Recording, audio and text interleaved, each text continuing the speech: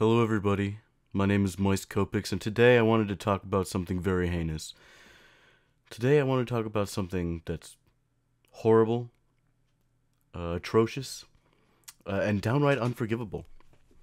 And that thing that I wanted to talk about was my tier list video, specifically my second tier list video, where I had the audacity, the gumption, the sheer bull testicles, if you will, to give a particular show an F tier.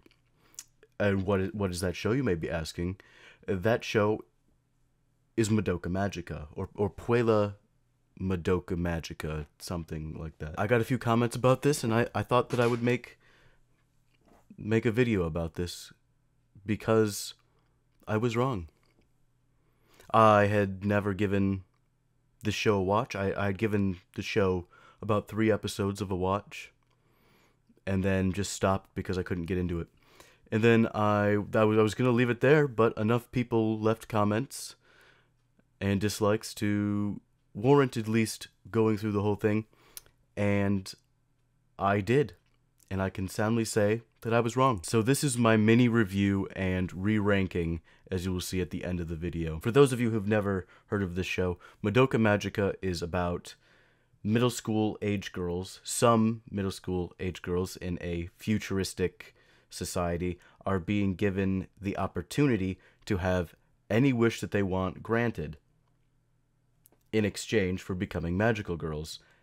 And when you become a magical girl, you have to go out and fight witches. I don't know if this was obvious. It's pretty obvious to me. If you're being made to fight witches, then obviously becoming a magical girl is not a good thing, and therefore the fox white creature, whose name escapes me at the moment. Now this fox's name is Cube. I'm going to try to remember that for the rest of the video. I basically from episode 1 had bad vibes about Cube, about being a bad guy, and I don't know, some comments were talking about a bait and switch at episode 3, or in that area, and I think it was about mayhaps him being not the greatest. I don't know if that's what they were talking about, but I do know a particular moment that people were talking about, and I did see that upon my viewing and ranking of Madoka Magica the first time. I'm gonna try not to get into any spoilers, but I think I know what you mean, and I don't know what to say. I kind of saw that one coming a mile away. The first 10 episodes were pretty uneventful. I didn't really like it all them. I'd give it like a C tier. Like, not horrible, but I'd give it a C tier until about episode 10 of 12. 10 of 12.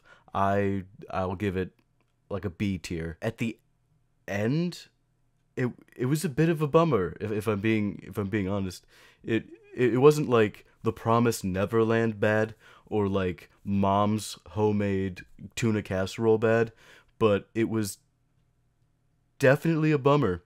Trying not to get into spoilers, but one of the characters ends up with a fate worse than death. And then they kind of try to write it off as like, no, this is a good thing. It's okay. It's like, yeah, it's horrible, but she's okay with it. And it's like, nope, that's awful. I hate that. I would hate that. Absolutely hate that. And that was just the taste that was left in my mouth after watching it. And that's one of the most important things to get your audience on a TV show is the end is the beginning of the first episode, the end of the first episode, and the very end of the show. Because the first episode will tell you, oh, am I going to keep watching this? And then the end is kind of just wraps up the entire croissant of the show, of the movie, of whatever medium it is. And it's just it left like just like a bleh. Blah. But I would still give it a B tier. But because it took to episode 10 of 12 to get interesting, in my opinion, which is basically gospel which I'm sure you know, I'm going to take Madoka Magica and move it from F tier to C tier.